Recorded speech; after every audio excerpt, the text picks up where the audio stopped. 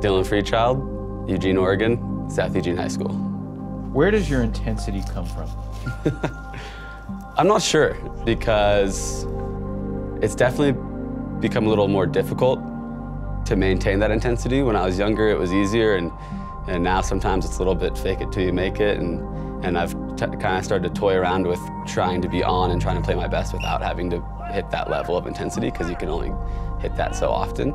It used to be easier, and when I was younger, I don't know exactly where it came from. I think a lot of my intensity actually comes from my definition of how I view spirit, and I think a lot of my frustration with how I viewed it a little bit differently from a lot of the stuff that I was fed growing up. You know, my high school team never gave out, you know, we never really had a spirit award. We never gave out awards, but we felt that we could play the game honestly and effectively, and that would translate, and that was, you know, that was the way the game was supposed to be played. So I think a lot of that came from, a lot of my frustration and intensity came from that, is showing that you can play the game with intensity and passion and still really be honest with yourself and be honest with the rules in the game and not cheating your opponent, and putting that responsibility on your shoulders. And I think growing up, a lot of people said that that wasn't the case. And I think I've always done it my way and done it honestly and always stayed true to that. And I think that has been seen by most of my peers at this point, and seen by most of my coaches. And I think that that's respected, and I can respect that. At the same time,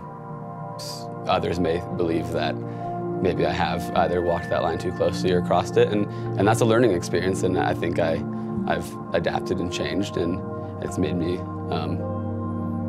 a different person, for better, I think. But if you rely on that kind of energy to play your best all the time, then it's going to be difficult. You know, whereas players who are a little more cerebral and, you know, understand how to take on the game and challenges in a more consistent and efficient manner are going to play their best more often.